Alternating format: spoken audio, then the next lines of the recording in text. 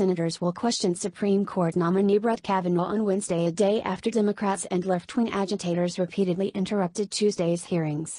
Senators will get 30 minutes to question Kavanaugh in the first round and another 20 minutes in the second round.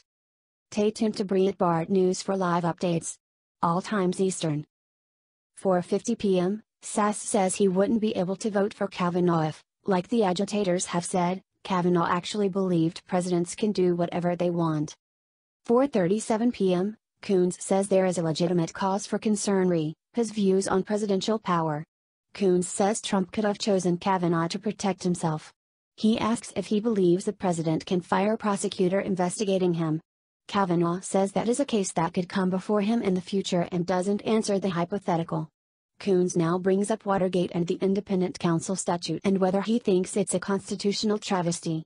Kavanaugh says the old Independent Counsel statute is distinct from special counsel. He keeps pressing Kavanaugh on whether he believes the special counsel can be fired at will or just for cause.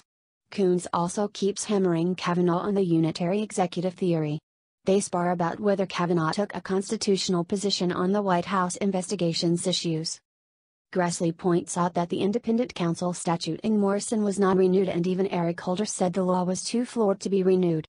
3:45 p.m., Cruz starts off by thanking the Capitol Police for their tremendous work to allow the hearings to take place as agitator after agitator disrupts. Cruz now talking about the overheated rhetoric from the protesters and his Dem colleagues. He says he has taken a look at Kavanaugh's record compared to Garland's, and he found that they have voted together 93% of the time. Kavanaugh says Garland is a great chief judge and they work well together.